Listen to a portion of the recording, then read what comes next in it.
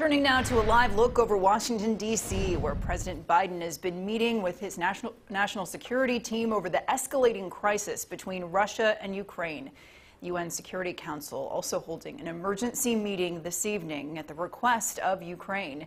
Today, Russian President Vladimir Putin declared 2 parts of Ukraine belong to him and moved Russian forces into those breakaway regions.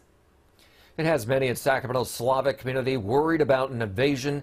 CBS 13's Adrian Moore is in our newsroom with the growing fears. And Curtis and Elizabeth, that fear very real tonight for the Slavic community. We caught up with one man who has more than 30 loved ones in Ukraine. He says they are terrified. This could be the start of a war.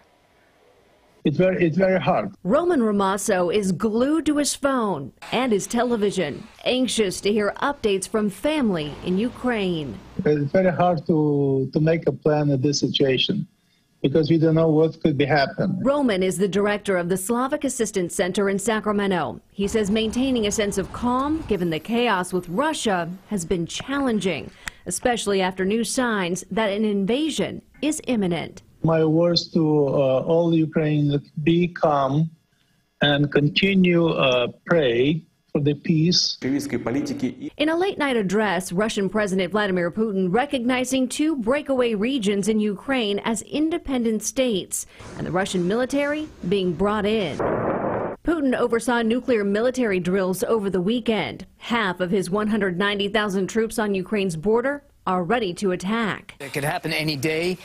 Today could be that day. The White House responding by saying President Biden will impose sanctions on anyone doing business in those republics in eastern Ukraine.